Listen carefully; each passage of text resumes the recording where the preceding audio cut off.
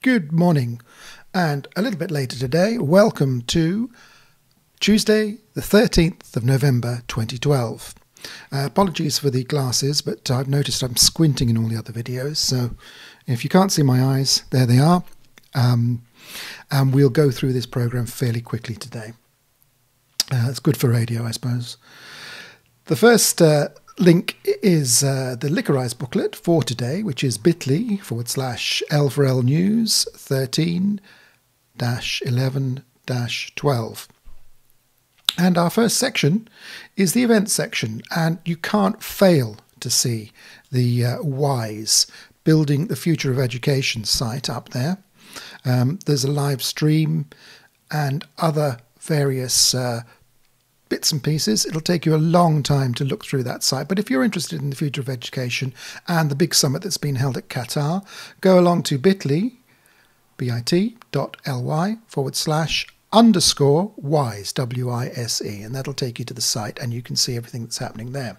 Okay, moving quickly on, we're going to look at offline tools for recording practice. Now, a couple of sessions ago, someone on Twitter, I think it was Olotti, was talking to Zoe Ross 19 about teacher standards and using Evernote for evidence, and that was a really good idea. And Ian H on Twitter sort of talked about using that and building an evidence base, taking Google Docs.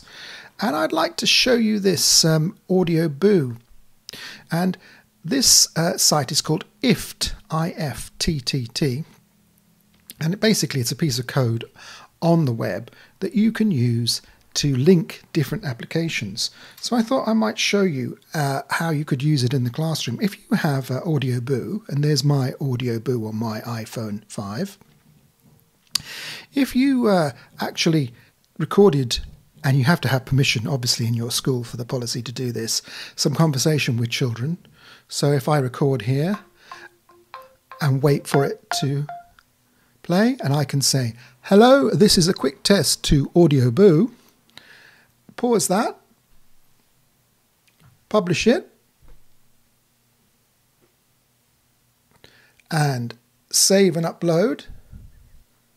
Hopefully you can see that. Okay, now I've got that online as an Audio Boo, but if I want to go to Evernote, and I've set up an Evernote for myself, and I want to push that to Evernote, I go to IFT, which is interesting. Here we go. I'm going to check now. That's what I do. I check now, so I'm going to trigger it. And it should trigger the recipe. And if I go back to Evernote, I should get, if I refresh it, the Audio Boo. And there it is. And if I play it, it'll be the same Audio Boo. So there you go. That's one way of collecting evidence straight from your classroom, from your iPhone, straight into an Evernote online. And again, you could then archive that using the different notes. Okay, looking at the next link, again, I'm really interested in showing links that are useful specifically for teachers to pull evidence together. And then they can actually network out and show other people how to do that. So this is Class Droid. And this is bit.ly/Class Droid. And it's a lovely application by John McClear. And if you don't know John McClear's site, it's mcclear.co.uk.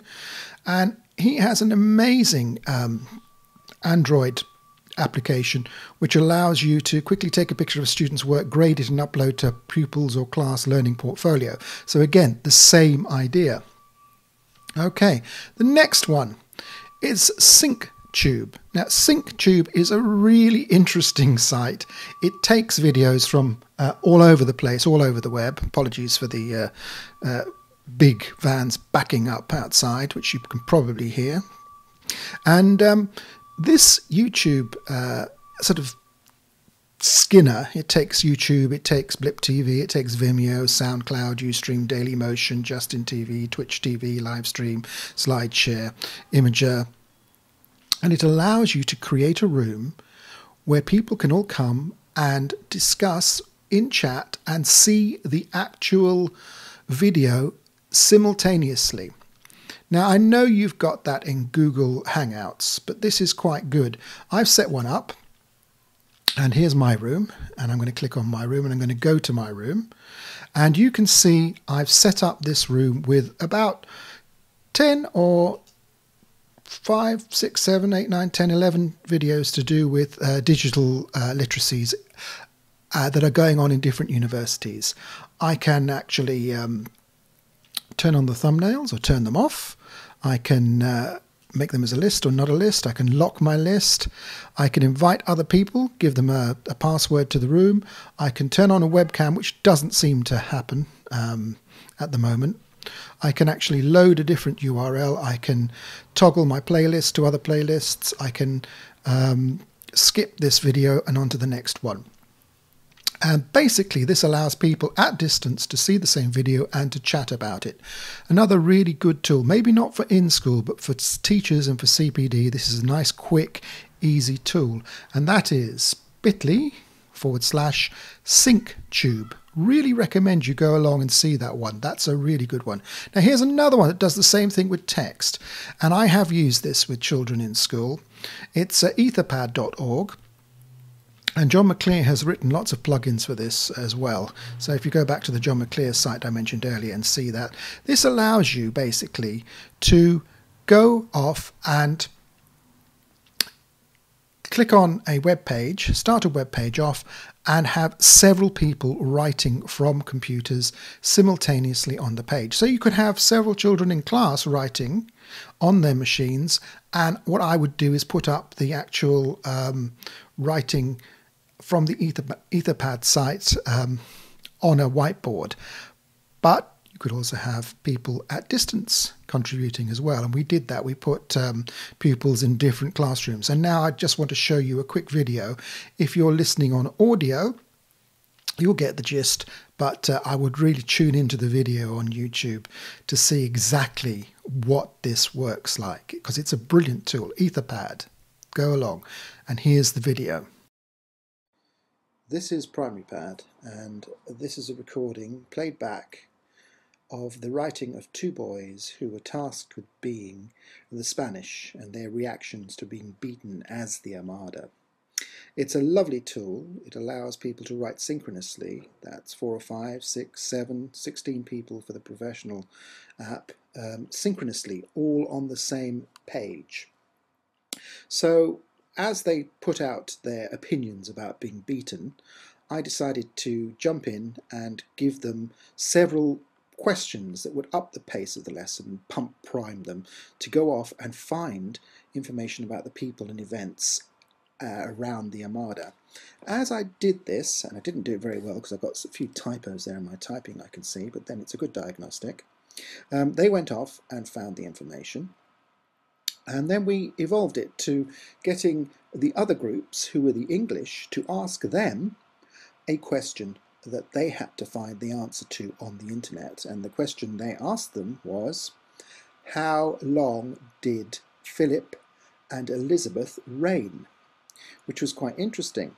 And so they had to go off and find that information from at least 3 internet sites, so they could actually find the proper provenance for this information. So not only do they have to go off and respond to a question, they have to reflect on that question, find the core information, and bring it back to this particular writing task, which then has to go through a bit of reflectivity on their part, which is the nice bit about this particular tool. So as you can see coming up at the top there now, they're actually putting in 44 years Elizabeth, 42 years Philip. They've got that from answers.com. Then they've gone to Wikipedia and looked it up, probably the simple English Wikipedia, and then they're looking up both Elizabeth and Philip on Wikipedia, cross-referencing those core bits of provenance. And at the bottom you can see they're putting in the actual information, which they can then take and put into a class wiki of their own.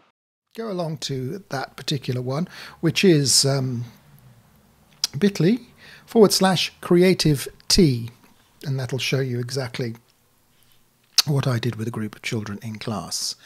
Okay, the next section is reflective blogs for teachers. And that's that bundle is bit.ly/bundles/ibeams/G. And that will bring you along to two websites. One, Pedagogy on the Run, which is an amazing site, lovely site. And it's looking at what are good questioning strategies for teachers. And that is at bit.ly/teach questions. And it talks about different taxonomies, questions as learning objectives, different things that you can think about. And it also has a lovely video of Dylan William talking about the process. So really, really good. Go along there and have a good look at that. That actually, if I could find the link, is Francis Gilbert's blog. So Pedagogy on the Run. And the second blog, which really is an excellent blog, which has loads and loads of excellent posts, is Learning with Ease, which is Tim Buckteeth on Twitter, at Tim Buckteeth on Twitter, if I can keep my teeth in. And, of course, Steve Wheeler is Tim Buckteeth, and this is all about reasons teachers don't blog. So you should go along and have a look at both of those. And lastly, and it's going to be a very, very short broadcast this week, this is off the public service, publicservice.co.uk. It's a little article on why Michael Gove wants to share school children data. Obviously, he's talking about wanting to share the data for good reasons. We want to give organisations greater freedom to use extracts of data for wider purposes, while still ensuring its confidentiality and security. Obviously, he's using the excuse or the reason that researchers have to sort of go through so much red tape to get hold of this data that he wants to make it easier. But I also like the last couple of lines towards the end of the particular blog. It says, it could also help stimulate the market for innovative tools and services which present anonymized versions of the data, he added. Just a little thought there for you in terms of monetizing your data, our data that we have, and what he proposes to do with it. So I should keep a strong eye on that, because I'm really not a big fan of data that's actually confidential, opened out to commercial firms in that way, even if it is anonymized. Still not quite sure that we're capable of doing that. And I hope you have another marvelous evening or morning, or whenever you listen to this podcast, or look at it on YouTube or all the other various places that are online. And I wish you a good day. Bye now.